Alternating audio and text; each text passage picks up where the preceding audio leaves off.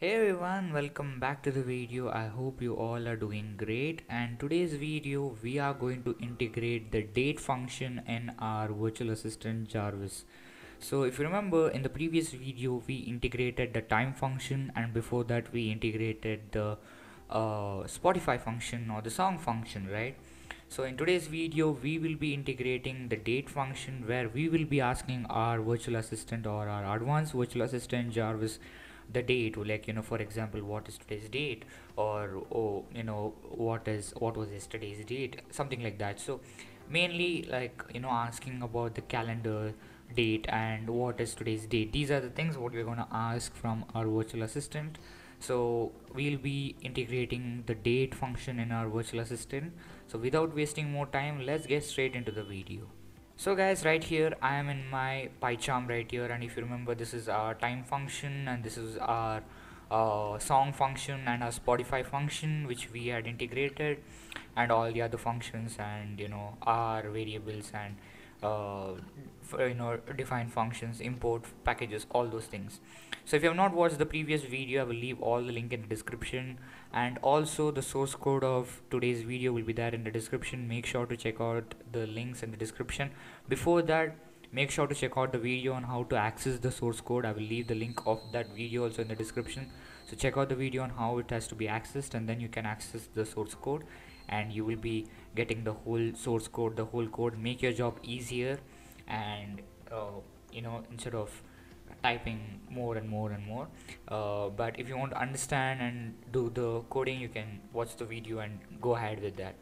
So right here we are having the time function. So now just below that we will create the date function. So first thing what we will do is, let's do a thing, let's put hashtag, and let's put it as tell the date, right? Tell the date.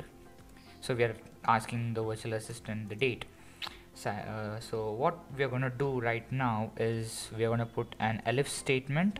So we'll put elif the date. So here we are creating a natural processing language, the date, right? In self dot query, or we're gonna put it as today, just a second, today's date, close it with the syntax. Let me do one thing.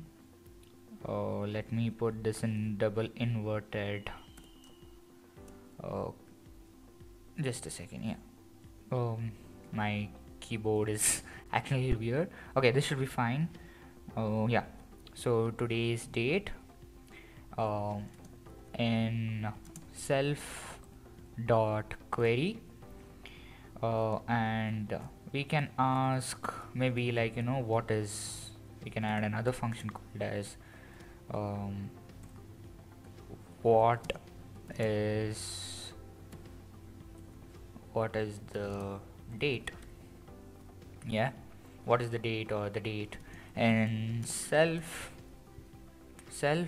dot query. Fine. So these are the natural processing language we integrated. Now next we're going to create a function called as str string date. Now if you remember, we did the same thing for time also, is equal to date time from the package datetime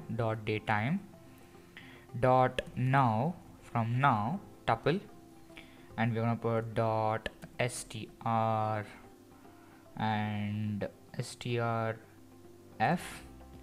dot, and we're gonna put as date. Fine. And we're gonna assign, okay, not the time, I think it's not gonna be the date, it's gonna be the time, and we're gonna assign it in, okay, make sure to type this in the right way. Okay, so what we are going to do right here is percentage m, which is basically month, and then slash percentage d, that is basically date, and percentage, forgot a slash right here, y. Fine. So make sure you type the same thing what I have typed right here, or else it's gonna give a error. Fine. So this is done right here. The next thing what we are going to do is we're going to add a print statement where we are going to put f, we're going to put the inverted, and today is okay. I forgot to mention right here before the f we are going to put slash and slash. We're going to print this, right? F slash and slash today is flower brackets string date. Fine. And we are going to reset it. Fine. Okay, now this is the print statement what we added right here. The next thing what we are going to do is we are going to put a speak function. So speak function is going to be f double inverted colon, and today